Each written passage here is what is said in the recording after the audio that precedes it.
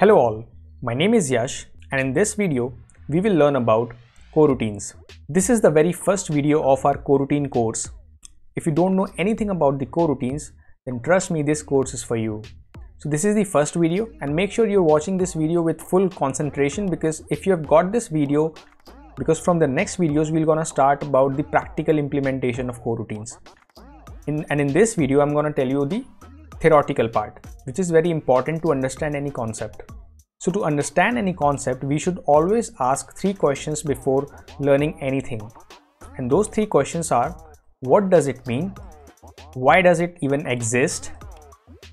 Or why does it even came into the picture? And how does it work? So we will learn about this third question in the further videos, but we will gonna cover these two, what and why, in this video itself. So what is coroutine? So to understand what is coroutine, let me tell you some basic concept of Android.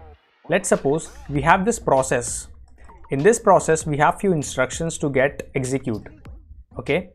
Now to run this process in Android device, we have a main thread. Okay. Now, if I'm allowing this main thread to execute this process, and let's suppose this process is taking around 7 seconds to run or to finish. Now I have a main thread in Android and I'm giving instruction to this main thread that please complete this process, which will gonna take 7 seconds. So if main thread is executing this 7 seconds of process, then our UI will gonna stop. Then our application's UI will gonna stuck, because main thread is already busy in executing this process. This is the most important reason why we do not consider our main thread to execute any process or any long running task. Then what is the use of this main thread? The UI drawing of our application, let's suppose this is our application, this is our screen of Android device, and it has some edit text fields, and we have one button here. Okay, so when user will interact with this field, so main thread is responsible to show the user that this app is working properly. Okay. And in the background, what's happening here is main thread redraw the UI in every 16 milliseconds. Okay, every 16 milliseconds, main thread will gonna redraw the UI of the application. This is the reason why user feels the app very responsive. If anything occurs in between, like main thread is busy in executing any other process, then this 16 millisecond time will get delayed by 7 seconds, and this UI will gonna stuck for 7 seconds itself, which is a very bad behavior, and this will gonna hang the application. In technical terms, there is a term called as dropped frame. So basically the frame will get dropped and user will see a lagging application, which is a very bad user experience. So to overcome all this, we have one thing which is known as async calls. By using these async calls, we can create a separate thread to execute this 7-second process, and our main thread will gonna do its obvious jobs, what it is meant for. And this async calls will be responsible for doing other jobs. So basically this 7-second process I'm taking in a generic way. This can be anything like downloading a file or uploading an image or making a network request. Anything can happen in the 7 seconds, or maybe more than that. So this async call will be responsible for that. So I hope you have cleared the basic concept till now. So now let's talk about what is coroutine. If we'll break the name of this coroutine, that is co and routine. Co means cooperative and routine means to do something, and coroutines are basically called as the lightweight threads. To simplify this, we can say that whatever the jobs that thread can do, coroutine can easily take over that, but in a very simple manner as well as in an effective way. And why I am calling the coroutine as a lightweight thread, I'm gonna show you this by I'm gonna show you the practical example of this, that why people call this coroutine a lightweight thread. Basically, just remember one thing: coroutines are not threads. Threads are a different concept, but coroutines work is as same as threads. Now let's talk about why this coroutine even came into the picture. So if I'm talking about the threads are very expensive to use in terms of memory. Like they take a lot of memory to create and run. and coroutines are very cheap in memory. And you might be wondering that how can I say this thread is very expensive and coroutines are not? So do not worry about it. I'm going to show you the example of this in a practical way in few minutes. Let's just focus on the theoretical concept right now. So this thread is very expensive and coroutines are not that much expensive. Okay, these are very lightweight threads. This is the reason why people call this coroutine as a lightweight thread, because their job is same as threads, but they are not threads. They are like a thread. Coroutines have pretty much simplify the async calls. And one more thing, that coroutines are not any new concept. Obviously it is new in Kotlin, but this is a very old concept in other languages. Kotlin have introduced this coroutine in 1.3 version, and now I'm going to show you the practical example of why coroutines are lightweight, why coroutines are called as lightweight threads, and why threads are expensive in terms of memory and why coroutines are not expensive in terms of memory. So let's redirect back to our Android Studio. This is one project I've created, and in this project I'm gonna create one file, one Kotlin file. I can say I can write it as test. In this file I'm gonna create one main function.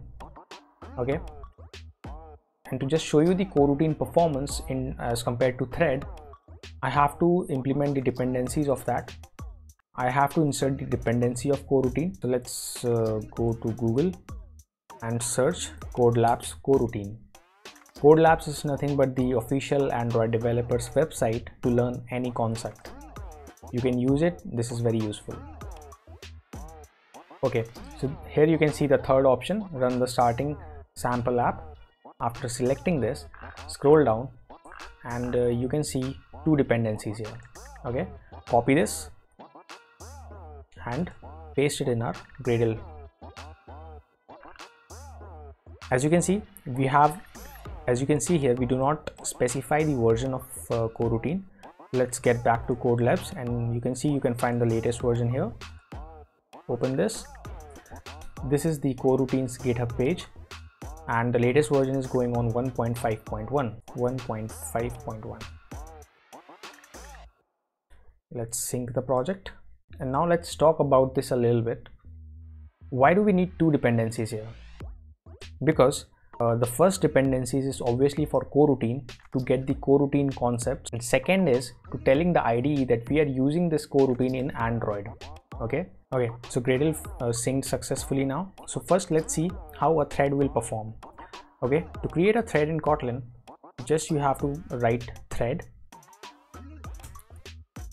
and in this lambda of thread, let's try to print something. Now this will gonna simply print a thread which will gonna run on a separate thread, but I need to repeat this process for around 100,000 times. Okay, let's try to repeat this process. To repeat a process in Kotlin, we have a repeat method, and let's try to repeat it with 100,000, and let's make it more readable.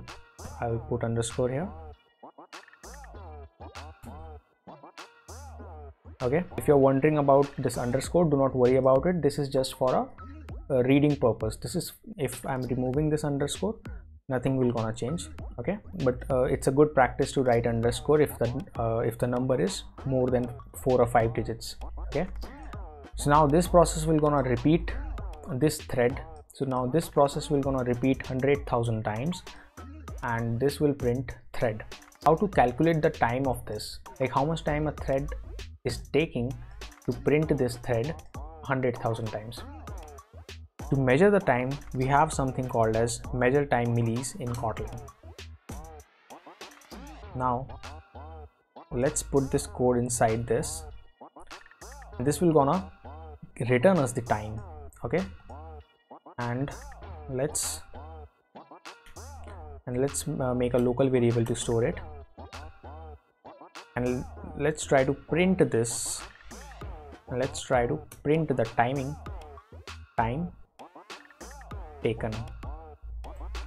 taken, measure time millis, and this will gonna return us the time in milliseconds. That is, we have to divide it by 1000 so that we can get the exact seconds.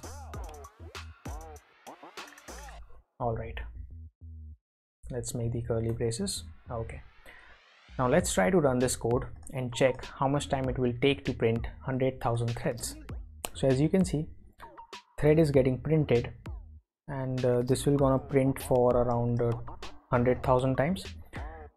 And to show you the memory of my system right now, because as this says that thread takes a lot of time and memory, so let's go into this performance, and if you can see here, Android Studio is using almost 100% of my CPU, and this is taking high power usage. So let me pause the video because this will gonna take a while. So as you can see, the process finished, and if I'll scroll, this has been printed for 100,000 times, and if I'm scrolling a little bit up, you can see time taken is 140, which is 140 second. That's almost like more than 2 minutes. Okay, so now to create 100,000 threads, our memory takes around 140 seconds. Now let's just try to replace this thread by coroutine. Now obviously we do not know as of now how to create a coroutine, so do not worry about the concept. I just want to show you how coroutine is very effective as compared to thread.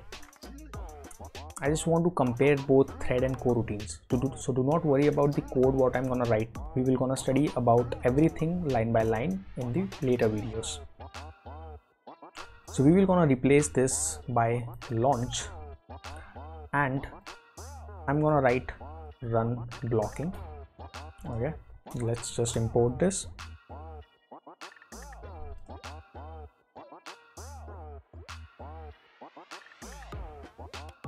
And let's try to move it in the scope of run blocking.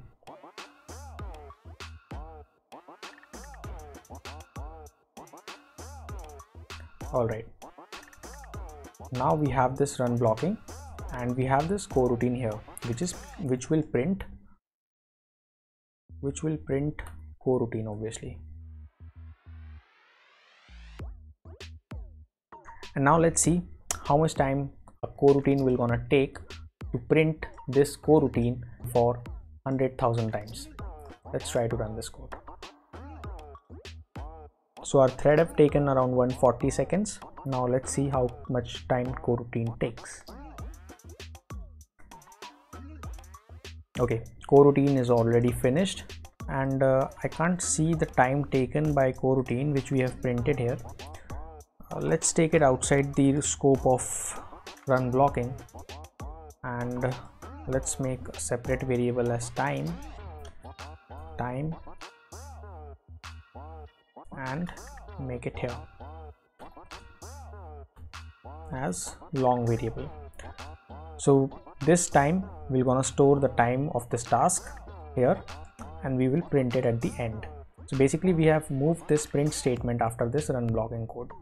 Now let's try to run again, because our time was not got printed. Okay,